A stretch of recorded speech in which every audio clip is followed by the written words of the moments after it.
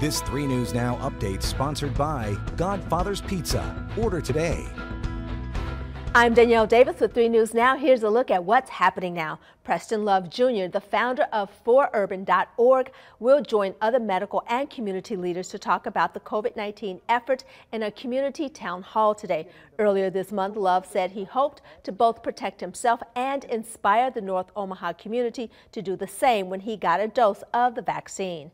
Ralston students are one step closer to a full return to in-person learning. Elementary and middle school students return to their buildings Monday for 5-day-a-week in-person classes. District leaders say if things go well, Ralston High School students will return to that schedule next Monday.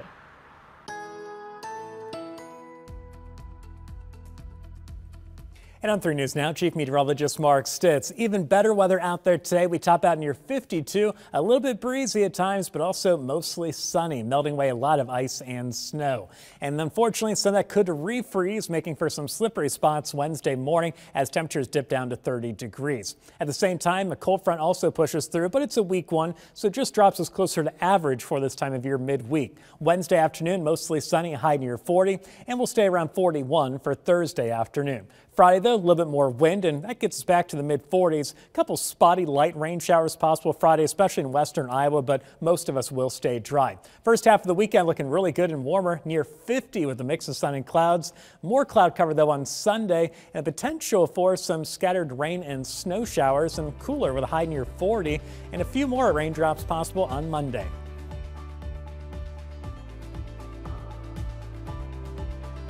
Get a large one-topping pizza for only $13 when you buy 2. All the favorites. You choose just 2 for $26. Godfather's Pizza. Do it.